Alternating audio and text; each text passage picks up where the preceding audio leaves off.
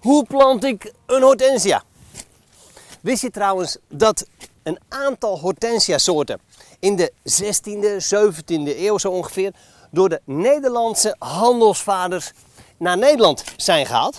Oké, later zijn er ook nog wel een aantal soorten uit Amerika en Azië gekomen, maar we hebben er wel degelijk invloed op gehad. Ik sta hier nu in de, nou zeg maar, halfschaduw. En dat is eigenlijk de meest ideale plek voor de hortensia. In de schaduw moet je hem nooit zetten, want dan krijg je veel te weinig bloemen. En heb je alleen maar een plekje over in de volle zon, oké, dan kan het wel. Maar ga hem dan wel regelmatiger water geven tijdens de zomermaanden. Het gat wordt ongeveer 2 à 3 keer zo groot en zo diep als dat de pot groot is. Dan ga ik vervolgens 2 verschillende kleuren aanplanten. De roze en de blauwe. Want daar zit wel degelijk verschil in. Ja, oké, in de kleur, maar ook in de manier van planten.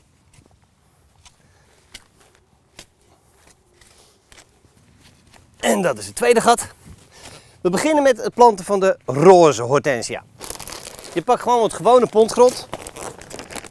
Je strooit dat onder in het gat. Gewoon ongeveer de helft van het gat volgooien. En dan even lichtjes doorspitten, zodat die potgrond een beetje gaat vermengen met de ondergrond. Zo. Dan pakken we de plant.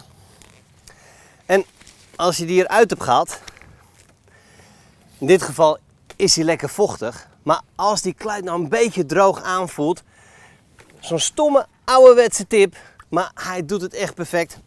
Zet hem gewoon even voor een paar minuten in zo'n emmer met water. Hij zuigt zich echt helemaal vol en hij krijgt echt een goede start. Vervolgens gaat hij erin. Staat nog ietsje te diep. Dus gewoon een klein beetje grond erbij. En dan vul je het plantgat met een combinatie van grond die eruit komt met nog wat van dezelfde potgrond.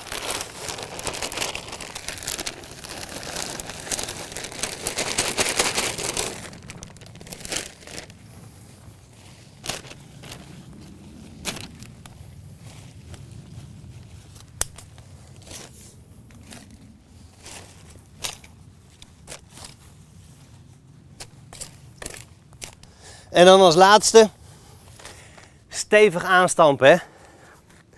Niet te zachtjes, gewoon stevig aanstampen. Die grond moet lekker aansluiten op de kluit van de hortensia. Dan gaan die wortels vanuit die kluit direct op zoek en zal die plant zich meteen goed gaan zetten. En goed gaan aanslaan dus. De blauwe gaat net iets anders. Als die mooi blauw moet blijven, moet je zorgen voor wat zure grond. In dit geval hortensia grond, maar daar zit tuinturf in. Dat maakt de grond zuurder. Ook weer even doormengen. Dan vervolgens. Kijk, nou, dat is ook goed vochtig, kan er meteen in. Ook weer met de grond die eruit kwam. Plus turf. Het gat aanvullen. En om hem dan mooi blauw te houden, doen we er ook nog even wat extra hortensia blauwmaker bij. Die strooi je gewoon meteen tijdens het planten erbij.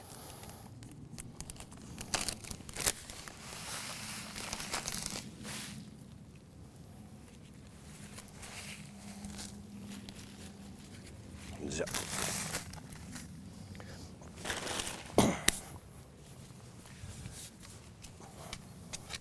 En uiteraard ook weer even stevig aanstampen. En na het planten altijd even wat water erbij gooien.